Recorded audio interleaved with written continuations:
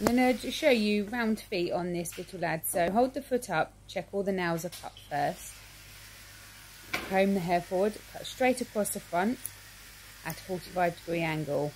With your curves are nice to do it with, but you can do it with straights. And then comb all the hair down. Check straight across the front, 45-degree angle. And follow the foot round.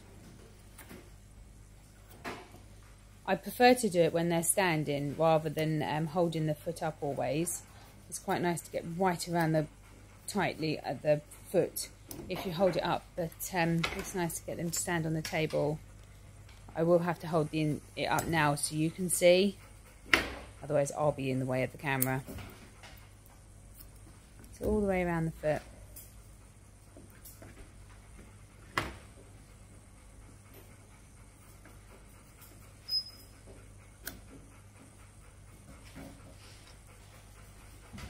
And just keep combing down and going round, and tight on the toenails on the front of the foot, because this will give you a nice little round foot.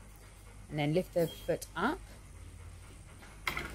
and scissor straight across the back pad.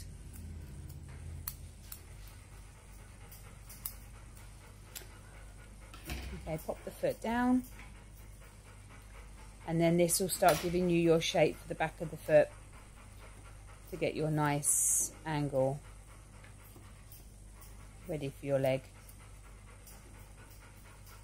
And then you'd scissor the leg into the foot. I always do the feet first, and then it determines how short I'm going to do the legs, or how short I can get the legs if the owner does want them short. But always do the feet first. Unless I'm rushing. So I didn't do under the feet for the video because I thought, oh, I'll just quickly do a video while I can to do the feet. So straight across the front of the foot again, 45-degree angle. Always blowing, always brushing the hair down.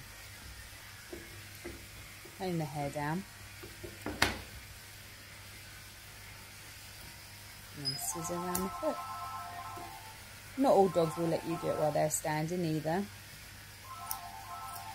Jessie. You only want to do round the foot. Don't go up into the hair on the leg. You're just concentrating on the foot. And then when you comb it up, then you start achieving a nicer... Look, this little lad's lovely. He's such a good boy.